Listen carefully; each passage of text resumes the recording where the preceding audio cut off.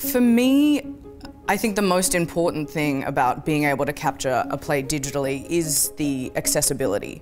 I think that people think about theatre in a certain way, and I think the opportunities that we have to capture them and make them more accessible to people and help people see them, the things they've missed, or if they can't come, especially in this changing landscape. I just think it's important to make theatre as accessible as possible, and I think capturing that is absolutely the way to do that.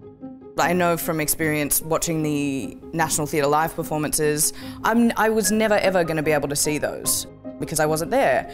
And being able to experience it captured so beautifully, I think it's really important that we do that with Australian theatre and just make it accessible to us as a country, but to the rest of the world.